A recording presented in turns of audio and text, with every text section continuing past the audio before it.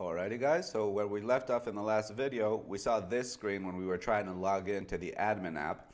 And the reason why that happens is because, probably because we don't have something called the charge ID. So if we go into the database, for example, all right, within the shop record, we go into the shops collection, and then we see we have two shops here right now. Control Shift plus makes it a little bigger, okay?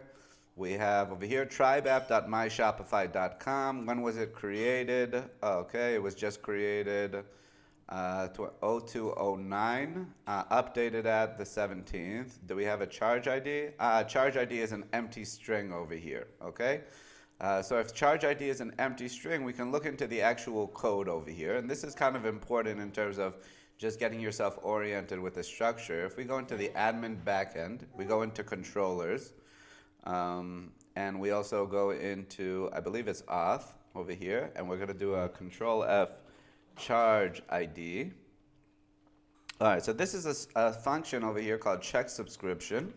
It runs every single time that I believe that somebody actually logs into the admin app, right? And what it does is it says, hey, you want to try to access this admin app over here, right?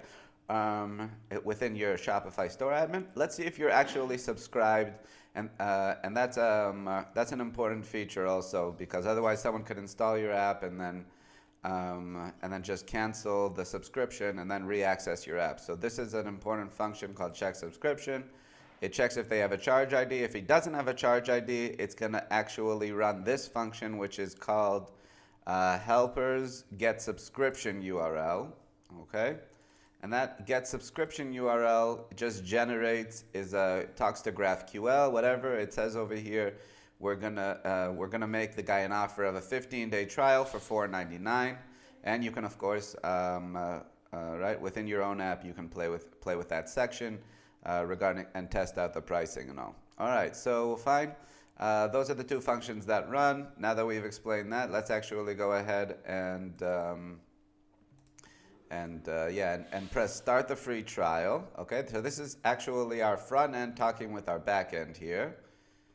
Now the moment we do start the free trial, okay, I also wanna refresh our database query here and see whether it actually worked. Okay, this is, let's open up all our different tabs over here. Okay. Okay, this is, I believe, our admin backend over here, right? Admin backend. Okay, response JSON, it gives you a bunch of logs over here. All right, let's have a look at our data now.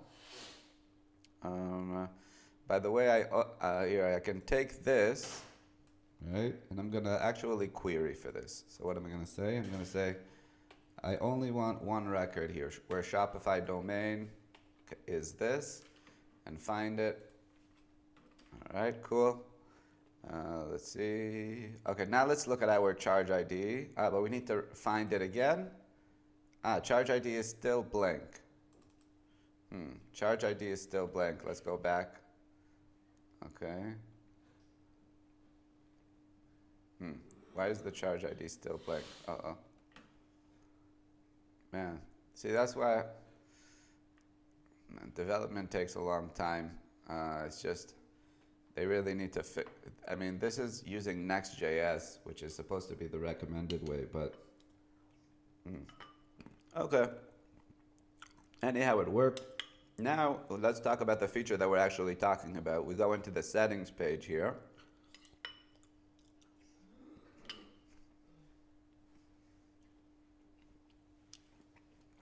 Okay, it's waiting for it.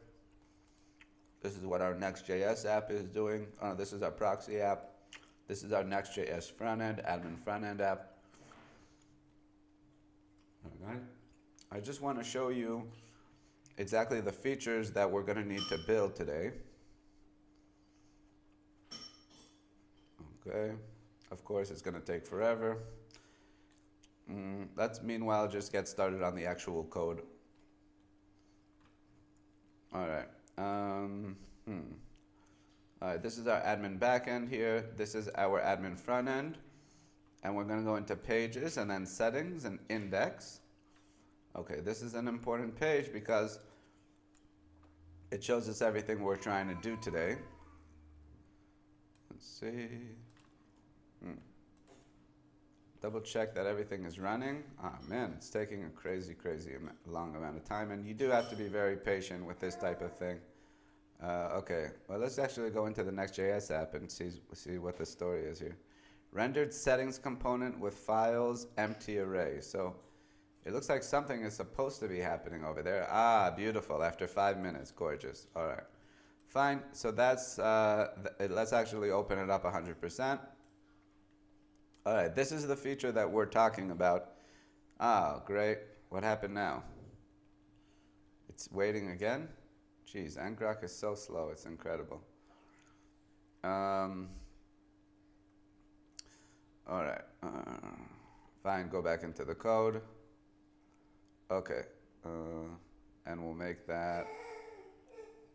this bigger. Hopefully, when we come back, it's actually going to be ready. Fine, so guys, this is the settings index page, okay? It's a React component. It's got const settings equals a function which takes in props. By the way that you think about React Next.js components, best way to think about it is every component is just a function which takes some data and returns something in return, right? So, and the way to think about it is just each component is just rendering a piece of the HTML, right? Okay, cool. Something worked here. Moderation settings here. Would you like to enable customers to auto post, or would you like to moderate the content before it goes live? And then it says the current setting, new posts by community members need moderator approval. That's the default setting. And if the customer wants to change it, then they can just click just let him post. And when you press just let him post, it changes. The current setting is now community members can post new content without moderator approval, okay? But if they want to change it back, they need to press require approval and so on. All right, guys? So that's kind of the feature that we're going to build out. So this is what it's going to look like within our admin app. It's going to be within our settings component over here. Let's just have a look at that code quickly to see what it looks like. Okay. The pieces that are currently in place is it's something called moderation required. Const moderation required and set moderation required equals use state true. What that means is we're initializing a new state variable at the top of the component. It says it's going to be called moderation required. It's a Boolean. Is moderation required or is it not required? And within I believe this is called React hooks. We also set something called set moderation required, which is a function which allows us to set this variable of moderation required over there. By default, when the component is initialized, it's going to be set to true, right? But we also have a function over here which says get profile. What that does is it makes a call to the backend, and it says, get me all the details of the current shop, which is logging in, and then set all these state variables, right? The CSS code of the shop is X, the header image is X, and all that data that's coming back from the database and the Admin-Backend, which is this folder here, is then gets propagated straight into the state of this component. And we're going to also need to set moderation required. It's important that we're going to be backwards compatible also, meaning shops that don't have this moderation required field on their database record, right? We don't want the app to crash just because they don't have that field when it comes back from the database. And finally, once the state is set over here, then we have a little more code in here, which is just this setting toggle over here. So the setting toggle, I believe, is a Polaris component. It's brought in at the very beginning, setting toggle. It's brought in by Shopify Polaris, which I believe is just all the styled components, right, like buttons and stuff like that. Different elements that make it look like it's part of the Shopify admin. Okay, let me do again. Require approval. Okay, Fine, and this is the content based, depending on what moderation required, the state variable equals, it either, the button text either says let them post or require approval. On action, every time that somebody clicks the button, it runs this function, which is toggle approval setting, dot bind this component, and hidden, I'm not exactly sure for now, and P, current setting, moderation required, and whatever, okay? And then there's a little P tag, which tells us what text to display. And of course, the text is different based on what the feature currently is in the database. All right, guys. So that's kind of what we need to do within the admin section over here, and within the next video, we're actually going to start thinking about how to connect these things, right? So the moment that we run the get profile function over here at the top of the page, we need to actually make sure that we're getting this moderation required function, and when somebody toggles back and forth, it should update the database. So, right, I believe that's over here. Within this toggle approval settings, we actually need to make a request, right? Just send an HTTP request to the backend, which says with the new setting, right? And say, hey, this guy does want approval, this guy doesn't want approval. Within our database over here, let's look at the database.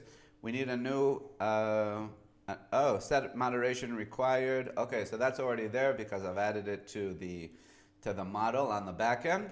But we should be able to, when the page loads to begin with, and the get profile function is run, we should also be pulling in that variable and dynamically show the setting based on the database value. All right, guys? So plenty of stuff to do. If you have any questions along the way, feel free to reach out, and I'll see you in the next one.